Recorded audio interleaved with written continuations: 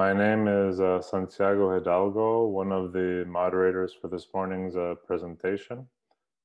I am the director of the Cinemedia's Research Lab at the University of Montreal and a member of the TechNES International Partnership on Cinema Technology, both proud partners of this conference.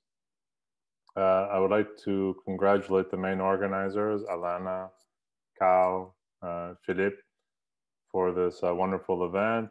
And I would also like to thank the members of my lab, especially Caroline Martin, Joël Liman, and Thomas Carrière-Lafleur, who also helped in the organization of this conference. Originally, the conference was supposed to include a retrospective of Douglas Trumbull's film work at the Cinémathèque Québécoise here in Montreal. And at this retrospective, there was also going to be a screening of Trumbull Land, 2018 documentary directed by Gregory Wallet on Douglas Trumbull. Unfortunately, the event could not take place for reasons you know. So instead, we've invited Gregory, who is very familiar with Douglas Trumbull's work and also Douglas's place of work, since Douglas lives next to a large, high-tech private studio where he continues to develop his new film technology and projects to present Douglas Trumbull today. Gregory is not only an aspiring filmmaker, but also a researcher, a lecturer at the University of Rennes too, and a member of the TechNES partnership. Trumbull Land illustrates Gregory Wallet's passion for the history of immersion, which he approaches from his background in cognitive science and in relation to the question of spectator reception. I would like to mention as well that along with his colleagues Marc Christie, Simon Danielou, and Jean-Baptiste Massuet, Gregory will be one of the organizers of a conference entitled De l'immersion au cinéma, from immersion to cinema, at Rennes in France from May 18th, 20th next year, 2021. If you are interested in this event, please note that you have until January 11th to submit a proposal. The call for papers is available at an address I hope to be able to paste in the chat box shortly. At the conclusion of Doug's presentation, feel free to use whatever means available to ask your questions. If you prefer to send your questions in French or to ask your questions in French, I will do my best to translate them for Doug. So without further ado, I present Gregory Wallet, who will deliver his introductory remarks in French.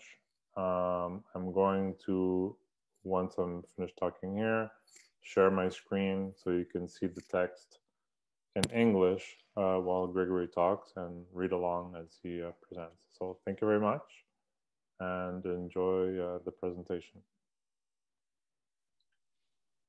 Merci Santiago. Je prends donc la suite. Oui. Je veux juste partager mon écran. Vas-y, ouais.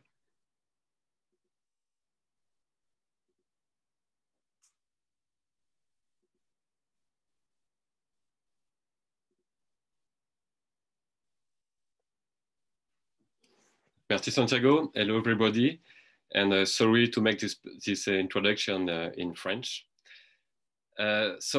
Je souhaiterais commencer donc en indiquant que je suis très honoré de présider cette conférence de Douglas Trumbull. Je remercie à nouveau les organisateurs du colloque pour cette invitation. Et comme vous le savez toutes et tous, donc Trumbull est un nom particulièrement associé à l'immersion au cinéma, puisque depuis ses débuts dans l'industrie cinématographique, la carrière de Douglas Trumbull est centrée sur sa volonté d'immerger le spectateur. Dès 1964, Douglas Trumbull participa avec John Whitney à la conception des effets visuels du film To the Moon and Beyond de Con Pedersen, un film documentaire d'animation qui proposait à l'époque d'aller du Big Bang au microcosme en 15 minutes et en utilisant le procédé New Cinerama 360. Le film, tourné donc à l'époque avec un objectif fisheye, fut projeté sur un écran dôme pendant l'exposition New York World's Fair de 1964. Donc ça a été la première expérience de Douglas avec le cinéma immersif. Puis cet intérêt de Douglas pour l'immersion se renforça lors de son travail sur les effets spéciaux du film 2001, L'Odyssée de l'espace de Stanley Kubrick, qui fut tourné, vous le savez, en 70 mm Super Panavision Cinérama. Et pendant ce tournage, Douglas prit conscience qu'il voulait poursuivre dans cette voie et reproduire l'intensité de ce type de spectacle cinématographique immersif instauré par Kubrick pour 2001. Douglas voulait et veut toujours explorer de nouvelles pistes et repousser les limites du cinéma conventionnel. Il a donc appliqué cette quête d'immersion à l'ensemble de ses travaux, comme cinéaste, comme technicien des effets spéciaux et comme inventeur de dispositifs pour la prise de vue et pour la projection. Alors, comme technicien des effets spéciaux, Douglas a toujours créé des effets organiques, particulièrement absorbants, qui mettent le spectateur dans un état contemplatif. Les effets visuels réalisés par Douglas Trumbull apparaissent pour moi comme des moments de suspension au sein de la narration, tout en s'y intégrant parfaitement. Ils immergent les spectateurs dans ce qu'on pourrait appeler un espace-temps imaginaire. Alors, on retrouve particulièrement cette volonté d'immersion dans les séquences qu'il a entièrement réalisées pour les films d'autres cinéastes.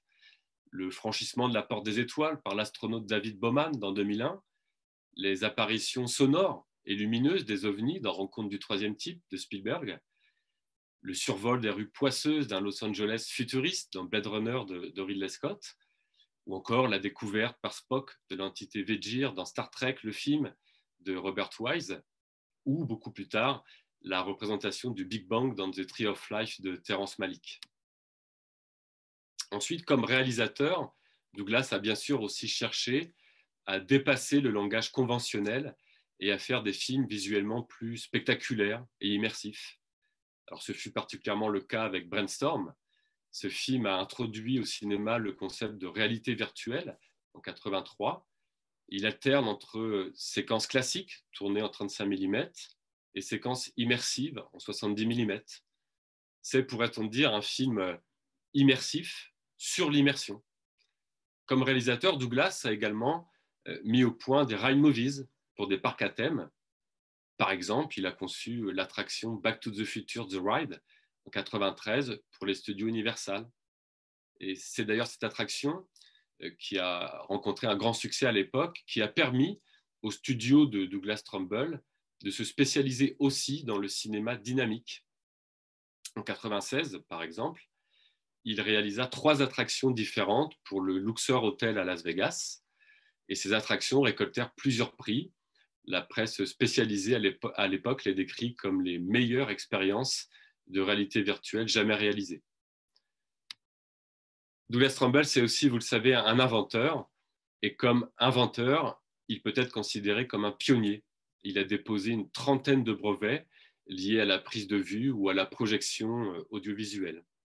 Ses recherches sur le cinéma ont commencé dès 1975, année où il fonda avec son associé Richard Jurisic un département de recherche au sein de la Paramount, la Future General Corporation. C'est au sein de la Future General que Trumbull développa par exemple le procédé Schosken, qui utilisait à l'époque des pellicules 70 mm, contre 35 pour le format standard, et un défilement à 60 images par seconde, contre 24 images par seconde pour le défilement standard. Ensuite, dans les années 80-90, Trumbull améliora encore son Schosken, qui fut utilisé dans différentes salles de cinéma spécialisées, comme celle du parc Futuroscope en France, par exemple. Et Douglas travaille encore aujourd'hui sur le cinéma de demain. Les studios Trumbull sont pour moi comme un laboratoire où Douglas expérimente pour le futur de l'industrie cinématographique. L'un de ses derniers dispositifs immersifs se nomme Magi. Il propose une image en relief, en 4K, et avec un défilement à 120 images par seconde. Magi permet donc de tourner puis de diffuser des films avec une image en relief incroyablement nette, fluide et lumineuse. Et comme Douglas le dit lui-même, avec le dispositif Magi, les lumières s'éteignent dans la salle, l'écran disparaît et une fenêtre s'ouvre sur ce qui semble être un monde bien réel. Alors donc Douglas va aujourd'hui vous présenter sa quête d'immersion à travers ses 50 ans d'expérience dans l'industrie cinématographique. Il mettra aussi en avant les potentialités du numérique pour l'immersion du spectateur et vous parlera de ses dernières découvertes. Voilà, je vous remercie. I will now give him the floor. It's your Douglas. Thank you, Greg. Can you hear me now? Yes. Yes, we can, Doug. Okay, good. All right, here we go. So, shall I just start?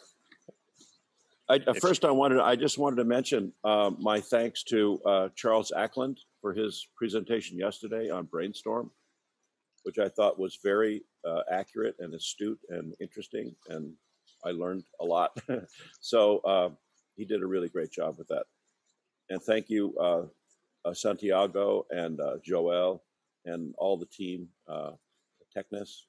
And I'm happy to be here today with you, and I hope this presentation goes smoothly. So what do we do next to get this started?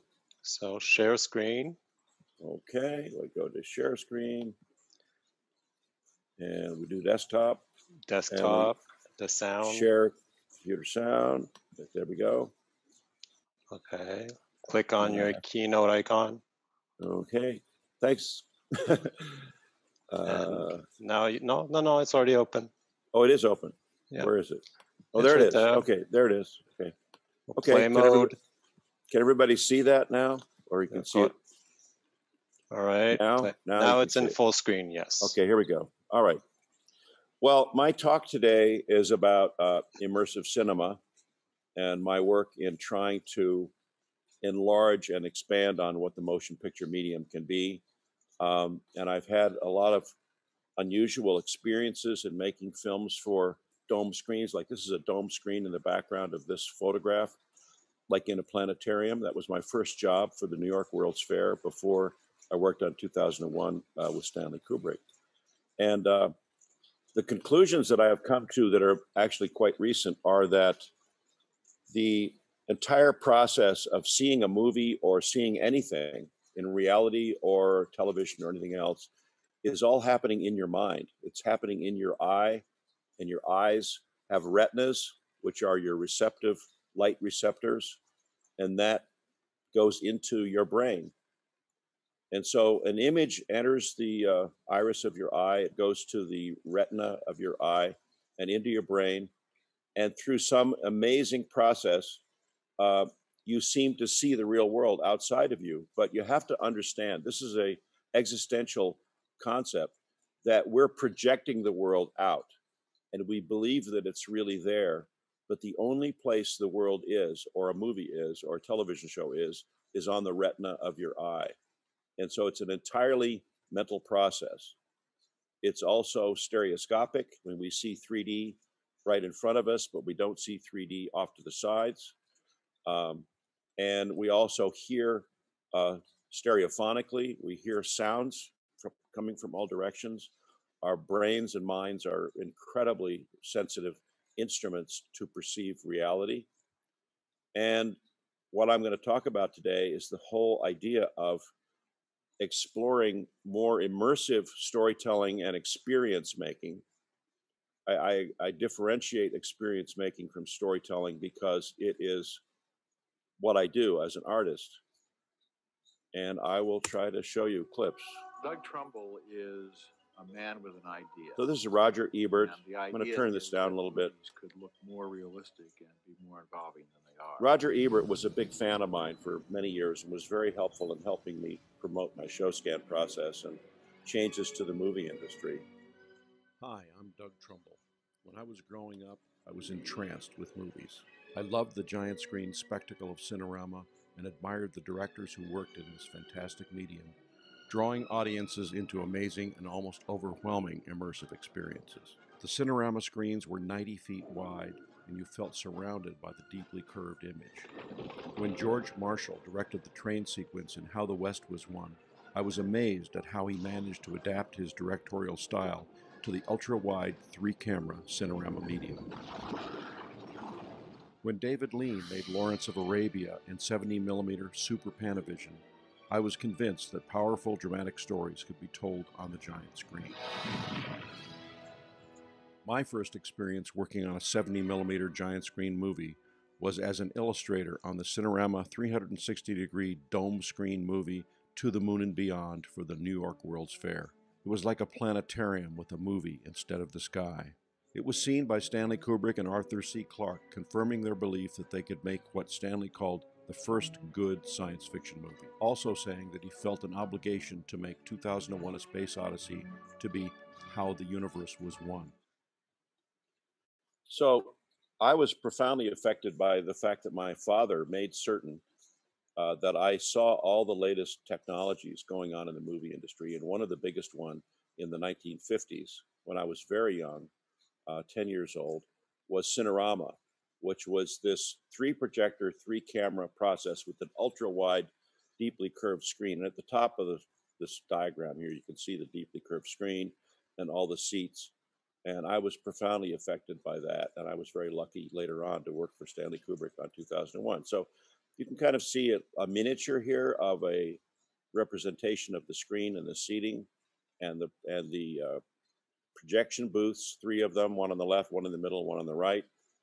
And this was all profoundly effective to me. And I became a big fan of science fiction and started painting science fiction illustrations that were in my portfolio as a young man. And this was working on To the Moon and Beyond for the New York World's Fair. You can see the artwork is circular. The whole movie was a big circular film format. This was 10 perforation, 70mm film, projected and photographed with fisheye lenses onto a giant screen at the fair. And Stanley Kubrick and Arthur Clarke saw this movie, and that's how I ended up working for Stanley Kubrick on 2001: A Space Odyssey.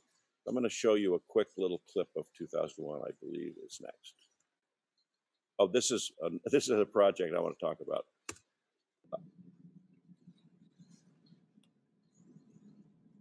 This is a demo for a documentary film I was trying to make for Warner Brothers. Hal. Good afternoon.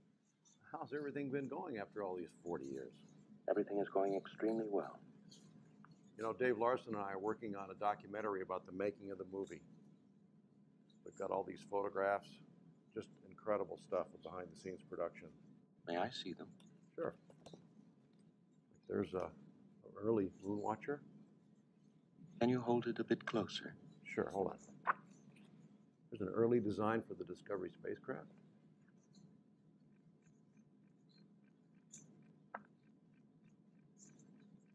Kubrick at the Super Panavision Cinerama camera. Appropriate for the movie. Some special green screen shooting that we're going to do where Keir DeLay, Gary Lockwood, myself, Dan So this Richter, documentary we can film all never walk got right made. into the 2001 It was Saturday canceled Night by Live Warner movie. Brothers, but it was a To the very viewer, early what's experiment in going on, virtual why this production, was here, why that was the so way that it I was. could actually enter into the movie and walk around in the sets and props and interact with the actors. I'm really sad that this movie never got made and probably never will be made because it's not supported by Warner Brothers, who own the MGM library.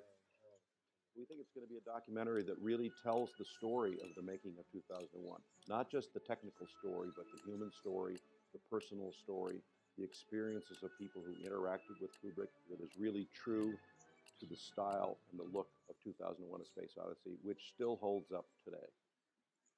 So I'll show you another little quick clip.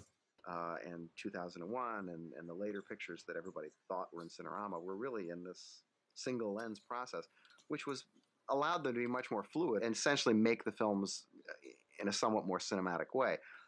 They were projected on a curved screen, so I think they lost something when they gave up the 3-projector system, but they gained a lot of flexibility and the ability to make the pictures. And I think probably the later pictures are better because of it. And now, your journey is just beginning.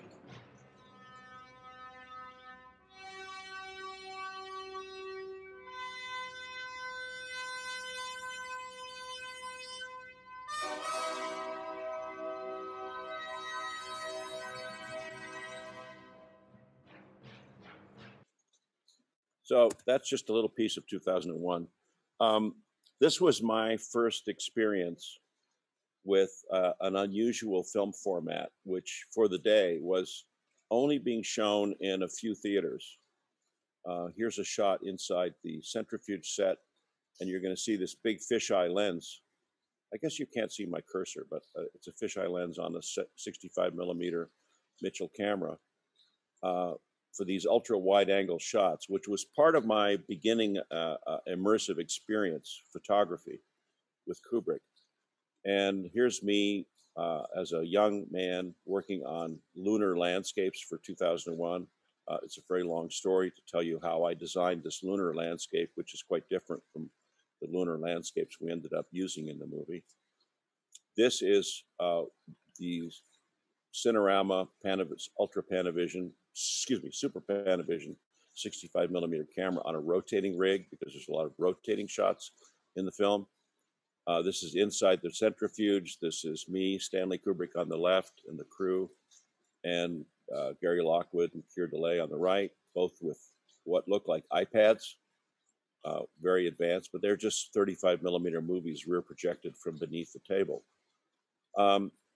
After I worked on 2001 and had this amazing experience of learning a lot with Kubrick as my mentor about making movies, I felt that I should try my own hand at making my own movies. And so Silent Running was the first attempt at me directing a movie and writing the treatment for it and helping write the screenplay for it. So I'll show you a quick clip of Silent Running.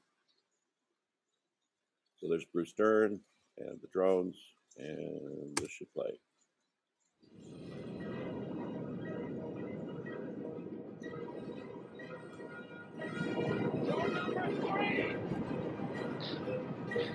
Drone number 3, keep moving! Follow 1 and 2!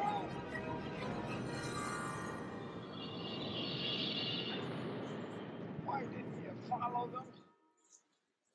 So Silent Running was my first work as a director and a designer, and the story was based on these drones that were performed by young people that had no lower bodies, no legs. So it was really interesting to direct drones. And we shot a lot of the interiors of the domes in the movie on an aircraft carrier, an airplane hangar, at an airport, with rented trees and a front projection machine that I built for the movie that was based on what I learned from Kubrick working on the Dawn of Man sequence for 2001. So we had a very small portable front projection machine. And I'm jumping ahead because I don't have a lot of time today. This all led to my frustration that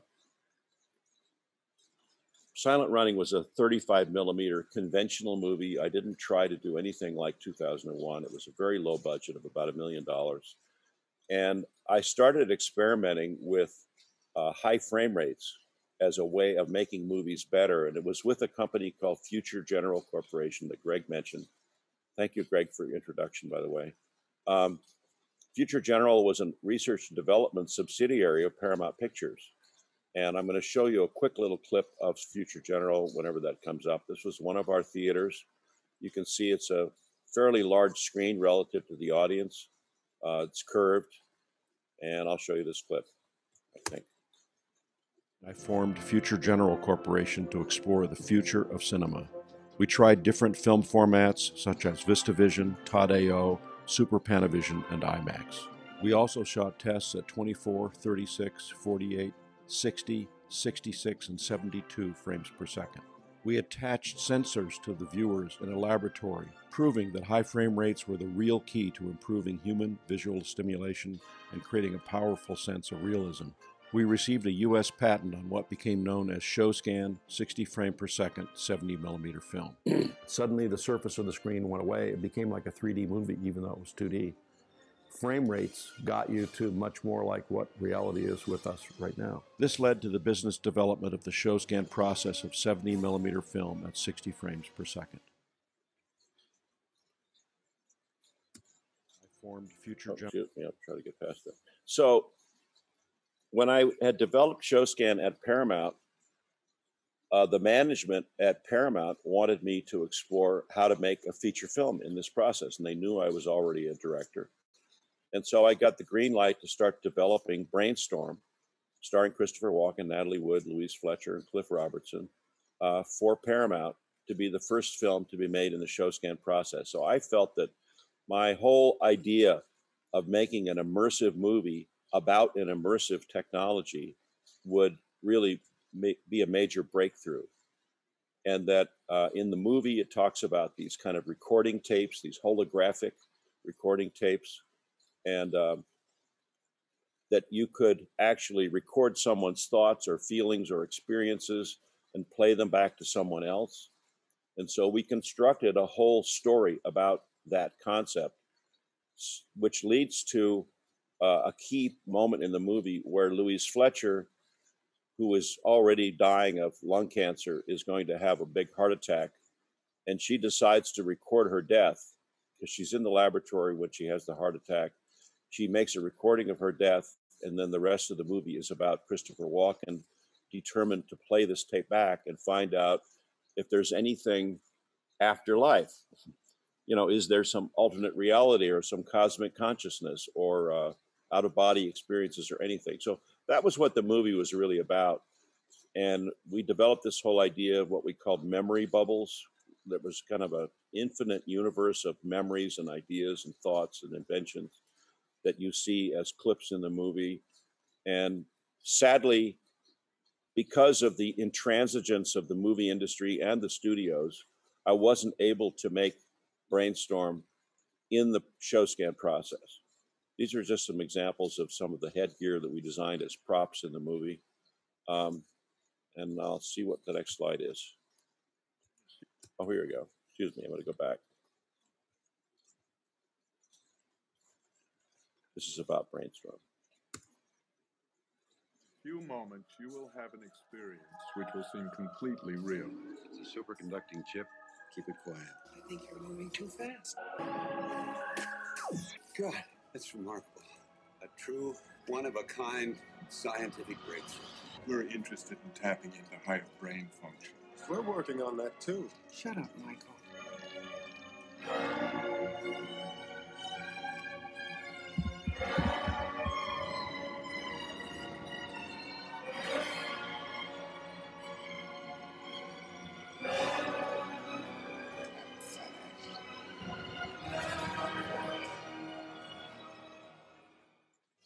So it's kind of hard to encapsulate an entire movie in a 1 minute clip, but that gives you a little feeling for Brainstorm, the movie, which ultimately was made in a combination of 35 millimeter and 70 millimeter. So the aspect ratio of the film changed from narrow to wide, from monophonic sound to stereo sound. But I was never able to actually make the movie in the ShowScan process at 60 frames per second, 70 millimeter on these specially equipped theaters. Just I wasn't able to make that happen. And that was back in the early 80s. So it was a huge disappointment for me that I wasn't able to make it happen. But I'm still trying. This is me looking good when I was younger, making this movie. This is one of the rigs we used on the set and on locations. And you can see that that fisheye lens is very similar to the same fisheye lenses that Stanley Kubrick was using on 2001: A Space Odyssey. So that's a similar fisheye lens in the centrifuge of 2001. And here is a clip, I think. Excuse me. This is the fisheye lens of the point of view of Christopher Walken, who is in the hospital after having played this death tape and nearly having a heart attack himself. So the idea in this, one of the ideas in this story was that when he played this incredibly powerful sensory tape of Louise Fletcher having a heart attack, he starts having a heart attack.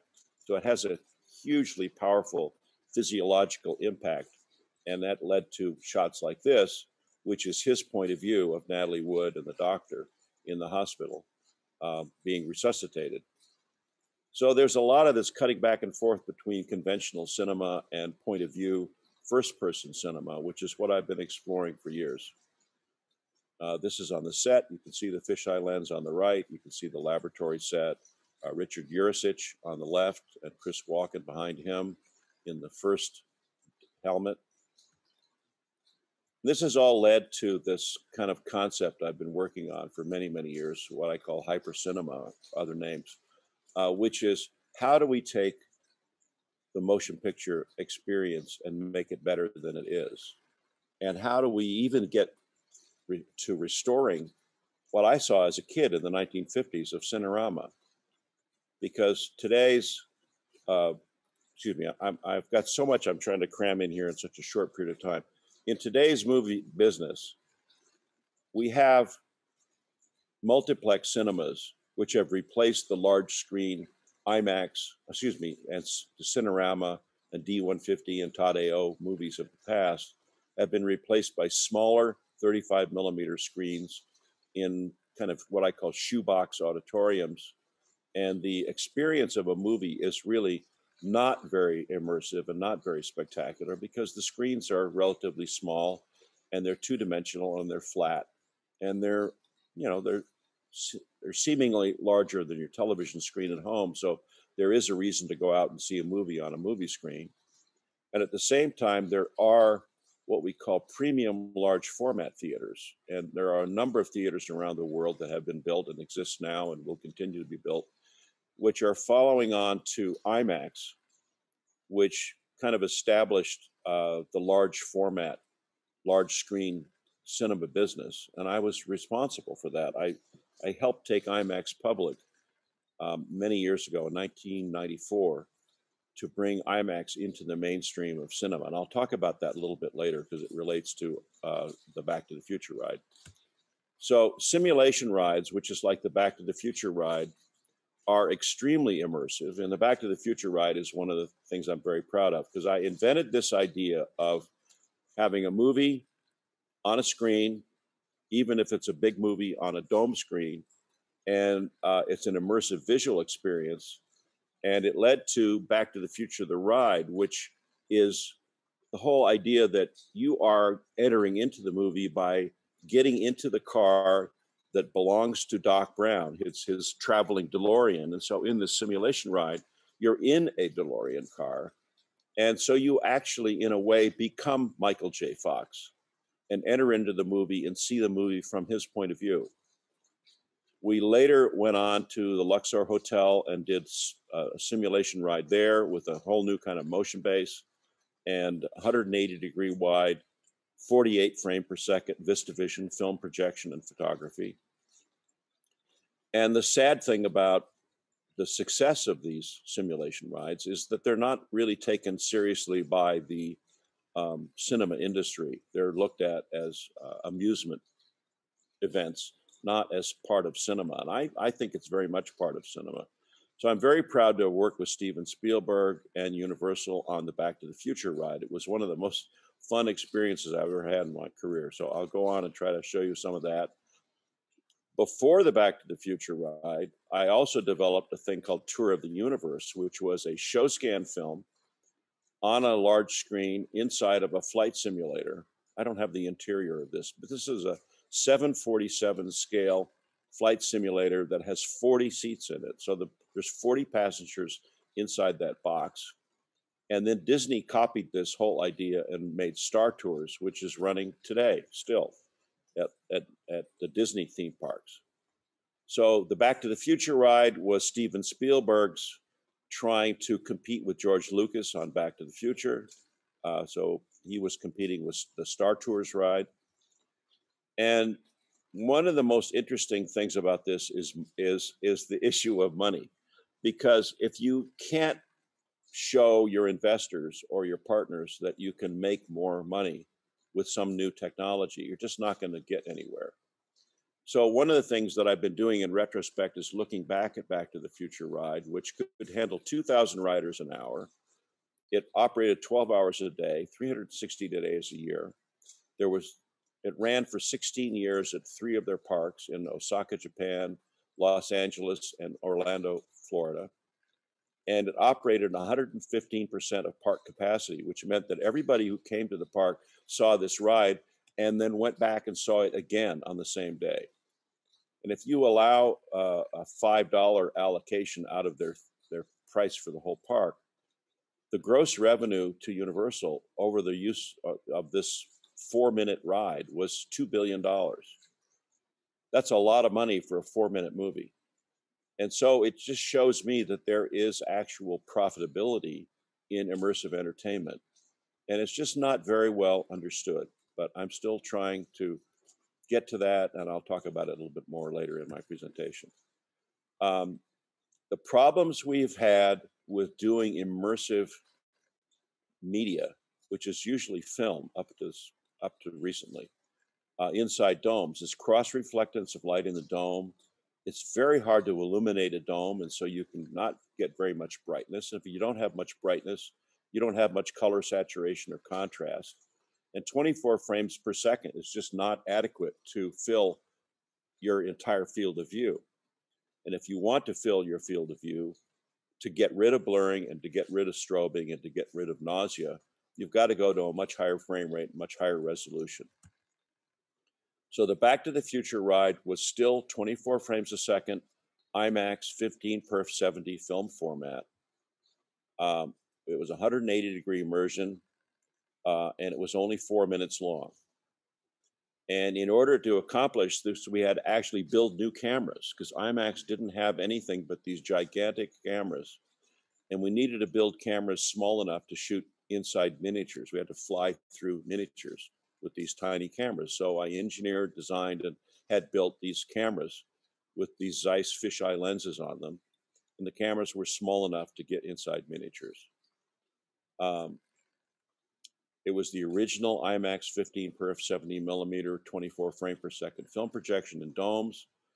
And one of the weird things that happened to me as a filmmaker in anticipating doing this movie is that, you know, when you go to a studio and you actually get a green light on your movie and they want to finance it, one of the questions they might ask you is, you know, how much raw stock do you need? How much footage of film? We need to order, you want 200,000 feet of film or whatever.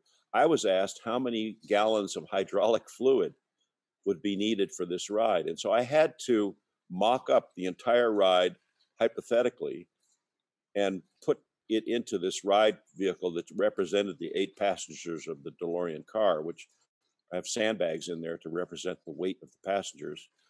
And so they could meter out how much hydraulic fluid they would need for the ride. This is the IMAX fisheye projector used on the ride onto the dome screen. This is my facility in the Berkshires where we made the Back to the Future ride. We had one of the DeLorean cars. We had a control system we set up so that we could control the movement of the car in relationship to the movement of the film. And this is part of the car inside of a 30-foot diameter high school planetarium dome. The projector is up on the right behind the car, shooting over the car. And we had to mock this entire thing up in order to look at our dailies, tests of miniatures and things from the car. We had to see the movie from the point of view of the car while we were in production. This was one of the major solutions that I proposed to Spielberg and Universal in order to get this to work, because there was a huge issue of nausea and motion sickness that was happening with the previous people that were trying to make the ride and failing. So they spent millions of dollars trying to make this film, and everyone was throwing up. And that's when I was brought in to kind of solve this fundamental problem by mocking this whole thing up at my studio. And we had to build a film developing lab in the Berkshires at my studio so that we could shoot black and white reversal 15x70 millimeter film in that miniature camera and then project it onto this dome with the IMAX projector. And by the time we would project it, I would have a motion profile for the movement of the car to figure out how to avoid motion sickness and create thrills instead of nausea. So the Back to the Future ride was quite an amazing experience for me of miniatures and classic motion control photography using computerized motion control camera rigs. And we had a 32-channel robotic dinosaur. And that was one of the criteria we had to meet, which was how to get the camera inside the mouth of the dinosaur. So that was kind of a fun scene. That's the dinosaur, the DeLorean car, and the camera all in one shot. And the car, the DeLorean car, which you're chasing, is on wires, and you can't see the wires because we shot in a lot of smoke and we're very careful about photography. We had no computer graphics, no optical, with no way to do wire removal. We had to shoot everything in camera without any optical printing. And we had to have a big, the car had to go down a volcano and into lava and into a crevasse of a glacier. The movie was really spectacular and really a wonderful and fun thing to build. These are all miniatures. And then at the very end of the movie, we catch up with Biff, who's stolen Doc Brown's car, and he crashes back into the lab, and we save the day. It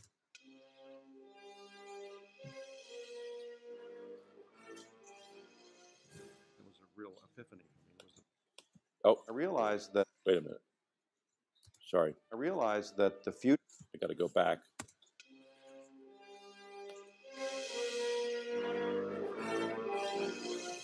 It was a real epiphany for me. Was the Back to the Future ride, which Steven Spielberg asked me to direct. And they couldn't quite figure out how to make it work, and so they asked me to try to solve these problems for the Back to the Future ride. And I said, that's exactly something I think I can contribute to. And I directed and mostly wrote and produced the Back to the Future ride for Universal Studios Tours. And that, to me, is a piece of cinema. We really achieved a kind of super intense virtual reality.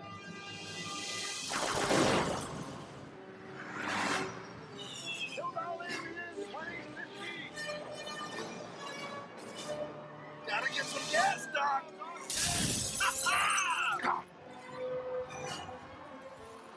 Going down! Going down!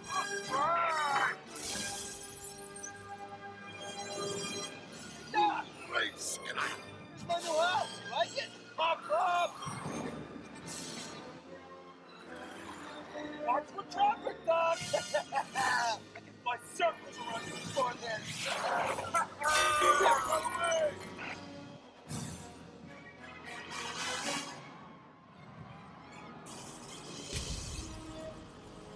Prepare yourselves, people. I suspect that the Primeval Hill Valley that we're about to enter could be a pretty rough place. Come on, man, break this way. The second! Let's stop! Easy, boy. Hey, let it. Watch those doors! Oh! Oh!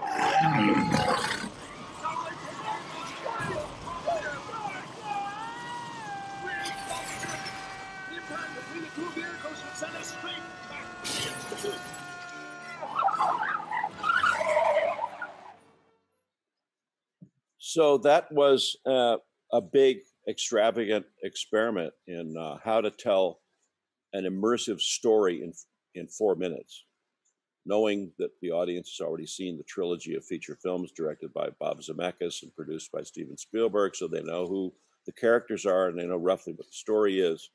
And our whole challenge was how to create an immersive experience that had drama, had a story, had action, had all the things of movies, with the addition of hydraulic motion and physiological stimulation and the immersiveness of a movie all around you and 32 channels of sound.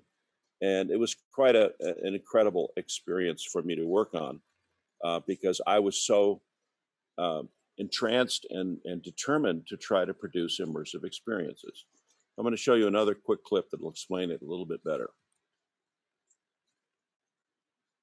It'll play. I realized that the future of the cinema was actually emerging in World's Fairs, theme park attractions, and special venue processes where you can... Oh, shoot. Sorry.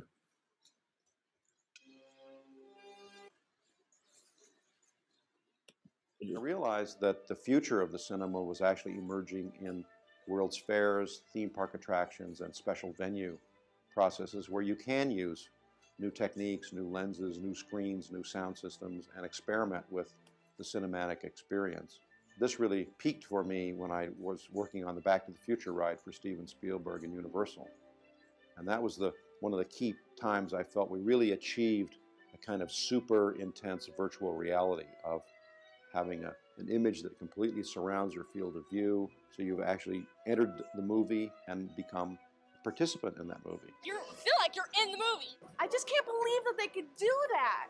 The real hero behind this is Douglas Trumbull, who really put it together and created the visuals, which really is what the ride's all about. Doug Trumbull is a man with an idea. And the idea is that movies could look more realistic and be more involving than they are. There's a new direction for the cinema to go. And I've committed myself for years on that path, but allowing the audience now to actually have buttons and controls and actually affect what happens with characters on the screen, how the drama unfolds, what their involvement is, and actually feel like they're a part of it. This technology we're developing is all part of a broader program here to develop a revolution in digital production. So I think that's kind of a quick overview of what I've been trying to do, and that leads to where we are today, which is that movie theaters are unable to deliver anything like that. Movie theaters are still screens in a room with seats and a sound system and a 24 frame per second, basically 35 or rarely 70 millimeter film. And a conventional movie theater like this has a flat rectangular screen. The rows of seats are flat. The floor is slightly raked. It's not anything all that spectacular. And if you look at it from the top, it's not great. The leftover from the early days of cinema where the screens were small and not very bright is still with us today in the multiplex cinema concept. And so I'm just trying to figure out how can we progress forward and bring to the movie experience in theaters a more immersive kind of movie experience. This is kind of a hypothetical layout of a Cinerama theater. It's a cylindrically curved screen, originally 3 projectors and 3 cameras that became 70 millimeter single film. And then IMAX, and I was principal. You can see the relationship of the small movie screen relative to the size of a giant IMAX screen. This has been a pioneer in the world of what we call immersive and spectacular premium large format. And now exhibitors have been copying IMAX and getting 4K digital projectors and large screens and rebranding it with their own name for whatever the theater chain is, so that they have a more spectacular experience. What I've been doing is this Magi process, which is deeply curved screen in 2 directions, vertically and horizontally. It's a very high gain screen to keep the brightness up in order to make 3D as bright as 2D. And I'm shooting at 120 frames per second in 4K, 3D, and 2D. That's what this Magi process is about that I've been working on.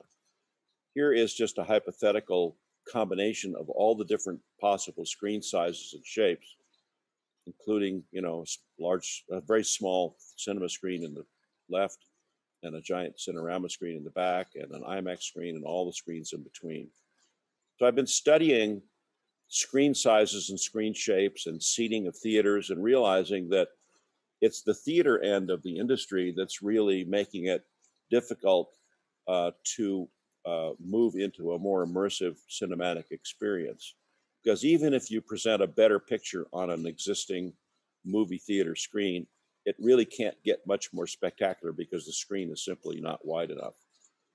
So here's some kind of fields of view studies we've done on theaters and seating. And here is some more hypothetical ideas about what the theater of the future could be, which is ultra wide, ultra deeply curved, a little different shape. And these are the screens that we were building for the simulation rides when we were at IMAX, where there's about 15 passengers on a motion base facing the screen. And the screen image was 48 frames per second, 35 millimeter VistaVision format.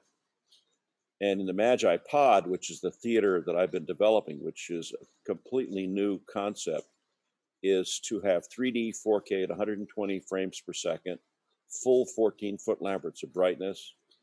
And it's a hybrid between a rectangular frame and a hemispheric high-gain dome screen, because in order to tell a story, you can't really tell a story in dome. You have to have a proscenium arch that shows you the sides and top and bottom, so you can aesthetically frame shots and tell a story. You have to be able to edit. So editing is really important. So that gets us to what I'm doing with this Magi process.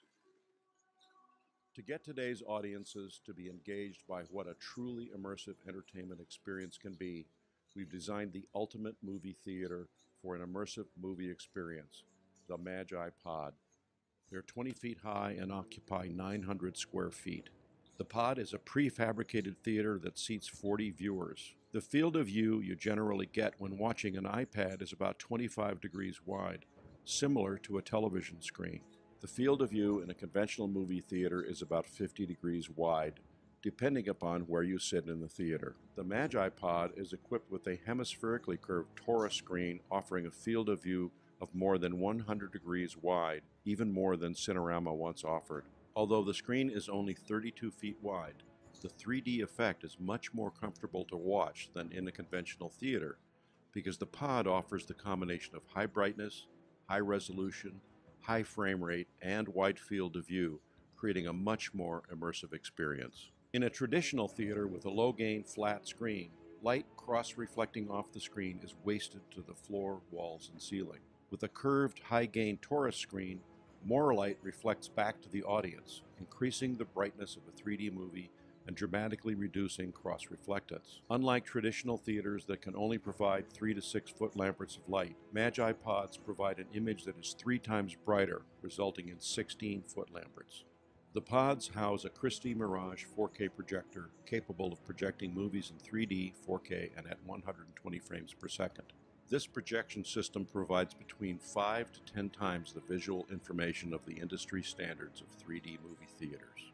Magi Pods will have eye-catching architecture, lighting, and digital signage, and can also be custom designed to suit any site. We have designed these prefabricated modular theaters so that they can easily be introduced into thousands of existing interior space locations around the world, creating an entirely new exhibition industry. Any number of pods can be arranged to achieve any desired hourly capacity, rivaling larger theaters at significantly lower cost. Magi Pods will be modestly priced and can be quickly set up in existing interior locations around the world, such as museums, special venue attractions like the Kennedy Space Center, the Grand Canyon, theme parks, water parks, zoos, aquariums, planetariums, trade shows, shopping malls, sporting events, historic landmarks, music festivals, cruise ships, and universities, offering an experience that is completely independent from the limitations of conventional movie standards and delivering an experience that is so real it seems as if there's no screen at all. Media technology and creativity,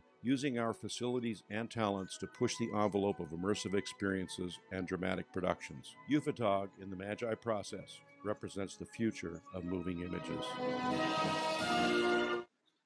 So it mentions Ufotog, which is a short 10-minute demonstration film we've made in this process about going on an adventure into deep space and encountering an alien civilization. And it's just a very simple little demonstration film. But I wanted to make a demonstration film that would explore all of the possibilities of adapting cinema to this medium and showing viewers that we can make a movie experience that is still cinematic. It doesn't look like a television show, even though it's twice the frame rate of television. And it's portable, and you could pop this thing up in about a week, and we could have thousands of them around the world. And we could use it as an adjunct to the existing commercial cinema industry because there are millions of square feet of empty space in shopping malls all over the world now because of the abandonment of retail shopping in malls. So there's plenty of space.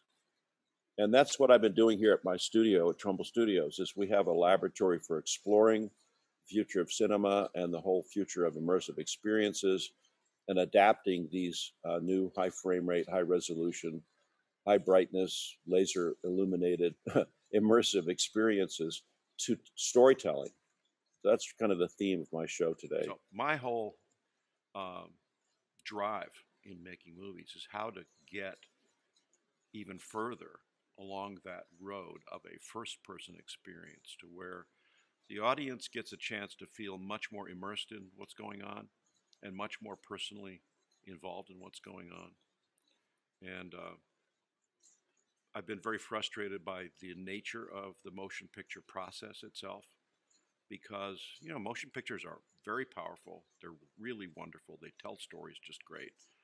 And the standards of the industry, which really have been at like 35 millimeter film at 24 frames a second on a rectangular screen in a darkened room. That's a movie in a theater. And that started 90 years ago. And what I realized that standard was set, that 24 frame per second standard was set in 1927 to enable sound on film for the jazz singer. And that standard has been the same ever since. For this whole time, it's been the same. People have pushed away from that standard a little bit. Mike Todd, who was doing these Todd AO movies, these giant 70 millimeter movies, realized that 24 frames was inadequate. He changed to 30 frames. He probably would have gone to a higher frame rate if there had been technology to enable that at the time, but it wasn't possible to go much faster than that. So everyone who's done a giant screen movie, an epic spectacle, and even a Cinerama movies realized that the 24 frames is not enough. And that if you had more frames, then there'd be less blurring, less strobing. You could have faster camera motion. You could have bigger stunt scenes and more action that wouldn't be all blurred and distorted. And everyone's been feeling that ever since. I mean, every cinematographer and director knows that you have to be very cautious about how you move the camera because it'll blur and strobe. It'll be very annoying to the audience. So I've been trying to design everything from what the theater is like inside the theater to what it's like outside the theater to make a much more interesting social experience for people, to where the exteriors of the theater actually have projections on them. They're actually spheres of different sizes and shapes, so there's different capacities. This whole thing could be in a portable tented structure that could be carried around to parking lots or anything. So virtual production is another part of what we've been doing, which is how to make movies for less money by shooting with green screens and motion control. And I'll show you a quick clip of that, but we're running out of time. So someone's got to give me a cue as to when you want me to stop, but I'll just keep going for until we run out of time. I think you can go for another few minutes, and I'll consult with the organizers in the meanwhile. Okay. This is a movie that I'm developing called Lightship. I'm not sure this movie's ever going to be made, but the whole script has been written specifically to show a movie at 120 frame 3D 4K. And you're going to see some shots here of camera systems that are robotic and automatic and remotely controlled, that are using digital tracking markers up in the ceiling of the stage, so that we're compositing actors into miniatures and computer-generated environments using 3D cameras like this. These are two lenses side by side that are shooting 4K, 60 frames per eye in this Magi process. And we're exploring how do we make the movie exhibition industry meet the movie production industry and make it into a set of tools that any director, cinematographer, editor, production designer, art director can understand and use, and do it in such a way that even the actors will know how to do what they do so well, which is to act dramatically, even though we're tremendously amplifying the impact of what the results are on the screen in the theater.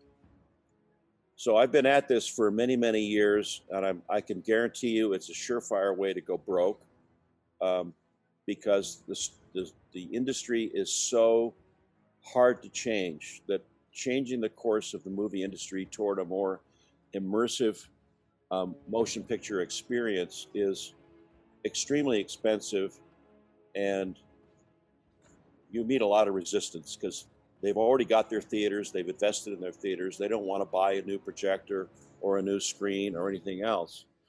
And so making change is extremely difficult. And while I was at IMAX, they were developing this IMAX Solido camera. This is a good example of why we had to build special tiny cameras for the Back to the Future ride, because this 3D camera for IMAX weighs 300 pounds, and it's very, very noisy. And I'm not trying to badmouth IMAX. I'm just saying that these are the stepping stones. The engineering that went into this camera was extraordinary. This was one of the steps along the way toward a more immersive 3D experience in a dome screen environment.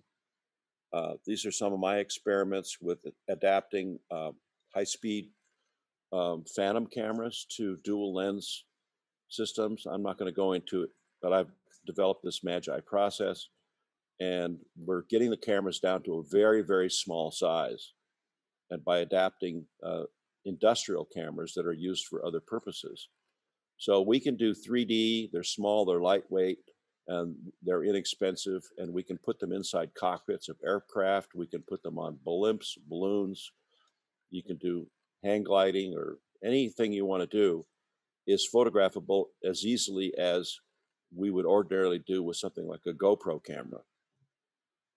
The Ufotog demo movie, I'll show you just a little bit of that, called Ufotog. The experiment was fully dramatic, actors, dialogue, live action, music, computer graphics, and digital compositing in a 10-minute demonstration film that's being shown on this extremely wide screen at 120 frame 4K 3D. Here at Trumbull Studios, we're shooting a demonstration film called Ufotog. And action.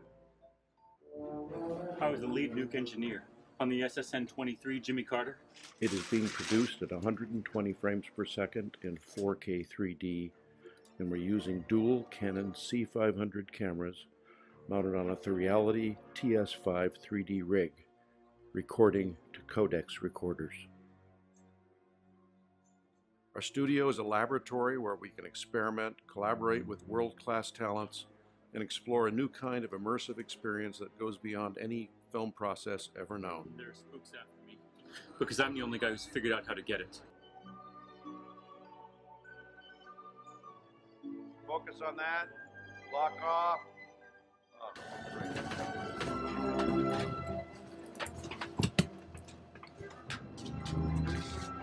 Yeah, I'm just going to move on because I'm running out of time, and I'm going to jump past some of this stuff.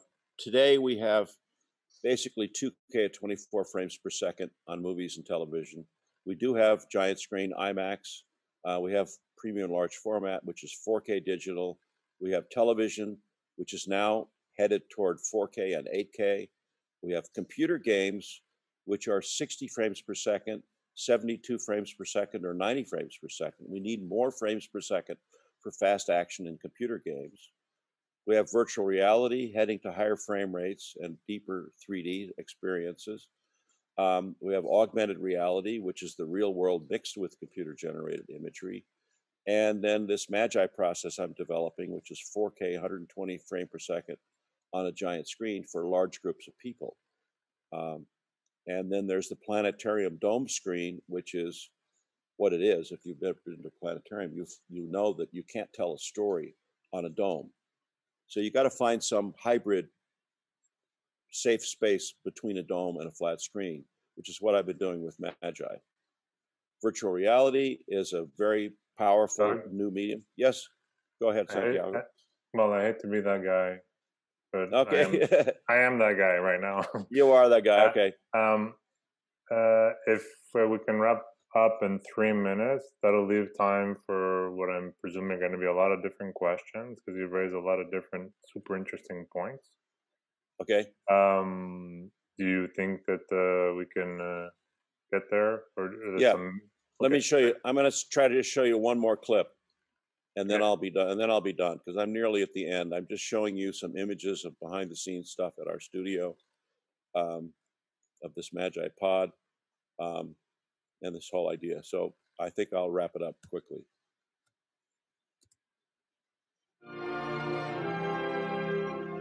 In order for the theatrical movie industry to survive and flourish, it must offer a giant screen experience that is so spectacular and high in quality that the sense of immersion cannot be obtained on a small screen. This differentiation could bring audiences back to movie theaters, but only if the theaters themselves transform into a much more powerful and immersive technology, using larger screens, brighter laser projection, higher resolution, 3D, wider field of view, and spectacular stereophonic sound that cannot be achieved on a small screen.